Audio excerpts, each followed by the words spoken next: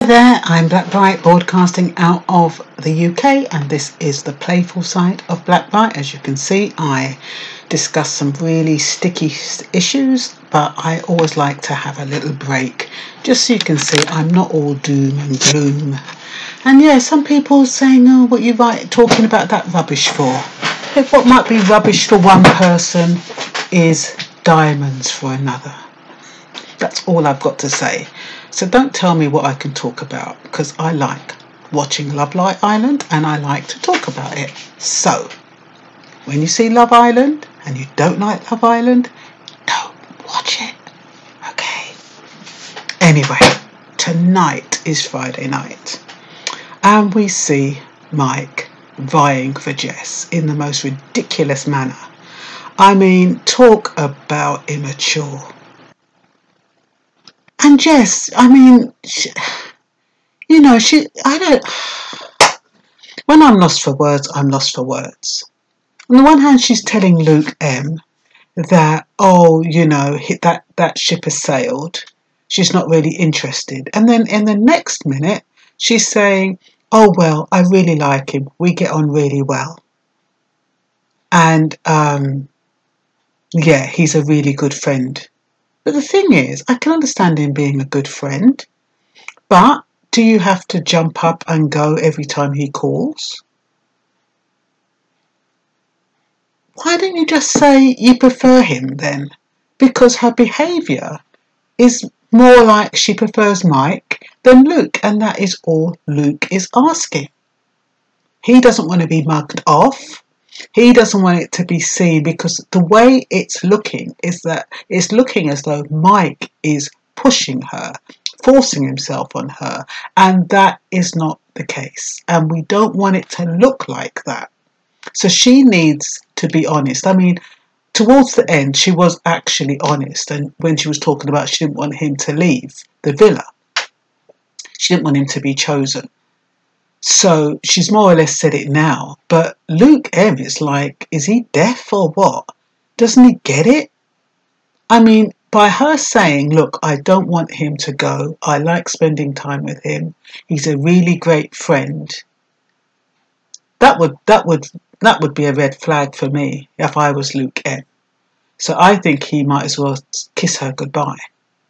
Because, and you know what will make him mad? The fact that Mike warned him that he's going to get her. I don't know. Men and their toys. So what else? I think he was, I don't know. It's a bit, when Mike was talking to Luke M and he was saying, look, do you think it was right of you to come over there, take her away in the middle of our conversation? Is he ballsy or what? I mean, on the one hand, I kind of get it. On the one hand, nobody owns anyone. They've only known each other for a little while. But isn't there protocol? Isn't there a certain code of ethics? Or are there no boundaries? No ethical boundaries then? Because can you imagine if Luke M had come over to him when he was dating Leanne before they broke up? Can you imagine Luke M going up to Leanne while Mike is talking to her and say, look, I want to talk to you a minute. Put his arm around her, put his whatever, have her underneath the sheets. How would he take that? He wouldn't take it very well. So I don't understand. Just because he's got nobody, it doesn't mean you have to disrespect everybody. And that's what he's doing.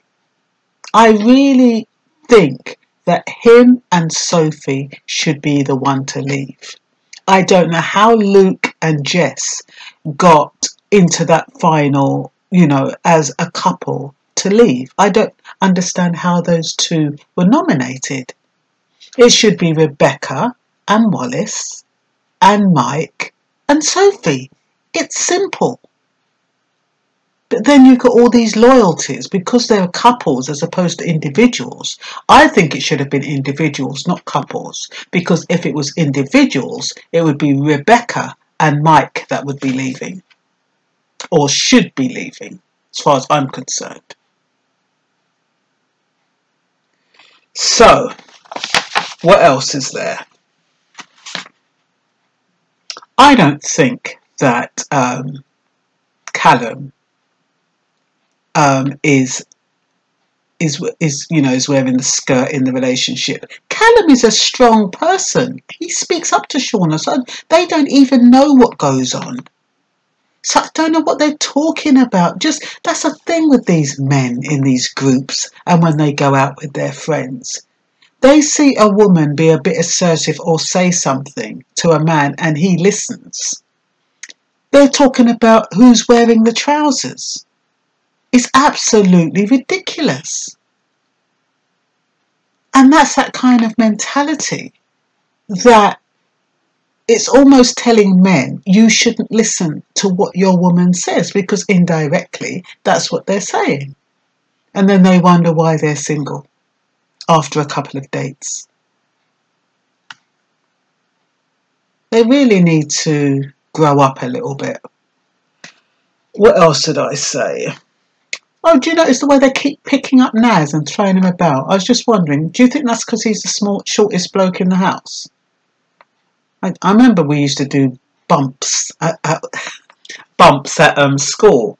Anytime it was somebody's birthday, one person would catch you by the one hand, another person would get you by the other hand, another person would get you by one leg, and the other person would get you by the other leg, and they'd go like that, up and down, the number of your birthdays. It used to be quite scary. They never dropped you, but that's what it reminded me of.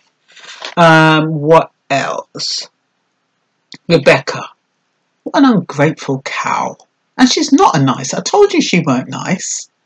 She's got a very, very, I don't want to say a nasty streak, but she's got a very, very harsh streak to her. There's no tenderness in her. She's very hard. And, okay, Wallace made her breakfast, and she doesn't eat avocado, and she's talking about he should do his homework. He should get it right. That's the least he can do, get it right. What a bloody cheek. I mean, those men are making breakfast for the women. And okay, so you don't eat avocado and on toast. All you've got to do is say, oh, thanks, that was really nice, but I'm ever so sorry, I don't eat avocado. I should have told you. In all those discussions you've been having, that's what you should be talking about, what you like for breakfast and what you don't, since that's the only thing that seems to be going on in there. And what you like for dinner or what you don't, your likes and your dislikes. But I just thought that was really rude. And then she had the audacity to talk to the girls about, oh, at least he ought to get that right. Who the hell does she think she is?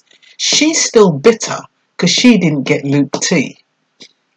It must bun her when he sees her with Shanice.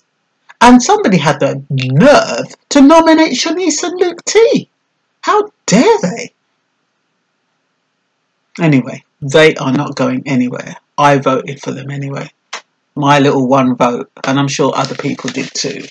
Let me see what else is there.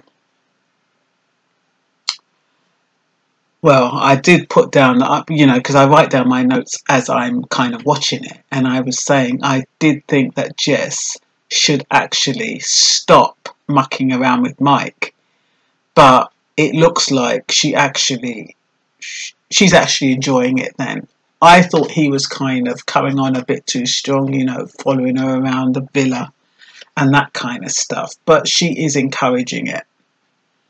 And so, and he's got a little balls, so if she's encouraging it and she don't mind, I just think she needs to tell Luke M, look, I prefer the chemistry I have with Mike. Simples. And we got some more men coming in. Is it more men or more women? Is it more men? I can't remember now. I think it's 6 more men coming in. No, it might be 6 more women. Anyway, We'll soon see what happens then. I hope they're bloody gorgeous. I love it when they bring these new people in because it just shows you how shallow they are. They make out like they're all in love with who they've got. They love them as long as there's no other options. When there's other options, they don't give a toss. I guess that's the real world, isn't it? You think you like someone until you've got more options or the other options you've got look better and then you're off. Well, that's what happens in the house. You know, when those 6 girls come in, I don't know if they're not going to Casa Amor this week. I think they're going Casa Amor next week. But that's all it takes. Somebody to say the right thing in your ear. So, you know, for the women, somebody says the right things to you. And these men that go into the villa, they've studied the woman. They know what they like. So it's easy for them. And as for the women, as for the men, they're so bloody superficial. All they want to do is see big boobs and, you know, a big butt and some voluptuous lips. And that's it, they're gone. I mean, all their heads turn for Rebecca. And as much as she's beautiful, she doesn't have a good spirit. Well, in my humble opinion. I'm not saying she's horrible. I'm just saying she's a bit harsh. She doesn't seem to have that compassion. I think I don't know, she just seems hard. Okay, what else have we got here? I like the way Luke M, when they were talking about who should leave, I like the way Luke M is very strong and he's quite assertive. I mean, he managed to turn Jess around to choose Mike, even though she's going, oh, I hope he doesn't go, I hope he doesn't go, I just pray he doesn't go. If I was Luke M, I'd be like, get on your bike, girl. You know, if that's the way you're going on, go with him. I don't even know why he's entertaining it, but I guess he wants to be in a couple. We don't know why people entertain these things. But, you know, he's got a good excuse now. When these 6 girls come into the house, he's got a good excuse, if a nice one comes in, to say, oh, well, Jess, I could see that you told me you had feelings for Mike, so therefore I can crack on with someone else. They don't need much of an excuse to move on. What else is there? Yeah. Oh, I did put down here, Mike and Sophie, Rebecca and Wallace, what's there to deliberate? They should have all had that, boof, boof, boof. But that bloody Callum and his bloody loyalties, he doesn't want Sophie to go. And he doesn't see nothing wrong with Mike. Oh! But if it was up to Shauna, those two would be gone, I'm telling you. Anyway, yeah, I think I've said it all. There wasn't much really to say. I'm glad Naz is getting on with Demi. Yeah, Paige and Finley, they're sorted, very good in their games. And yeah, I'm not going to just keep extending it just for the hell of it. So that's all for now. Bye-bye. And have a good weekend. There's no Love Island tomorrow.